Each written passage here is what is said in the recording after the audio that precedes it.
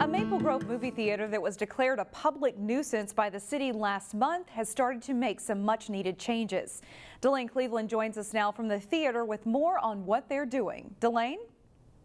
Shannon, last month the Maple Grove City Council declared the AMC Arbor Lakes Theater as a public nuisance due to a number of property maintenance violations, such as overgrown weeds, excessive trash in the parking lot, and potholes.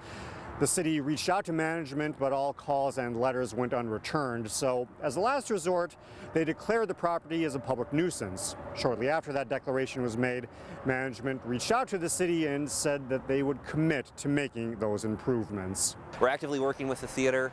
We're very hopeful. We think that they're now engaged in the process and partnering with us to make things up to code.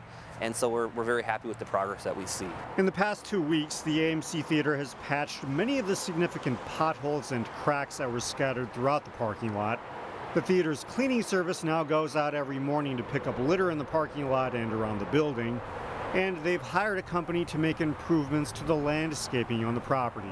Had the theater not taken the steps to fix these issues, the city would have stepped in to do the work and assess the cost to the property owner. I just think this whole area, really this is sort of the epicenter of Maple Grove. It's really our downtown core. And to have such a large, visible sort of community attraction, not take the vested interest that we'd like to see, it really could have a negative effect on the area. Luckily, I think with some of the improvements that have been made and continue to be made, we're not seeing that. Meanwhile, that public nuisance declaration hasn't been lifted just yet. Joe Hogeboom says the theater has to show that they can maintain the property up to the city's standards over these next few months before they make that kind of decision. Reporting in Maple Grove, Delane Cleveland, CCX News.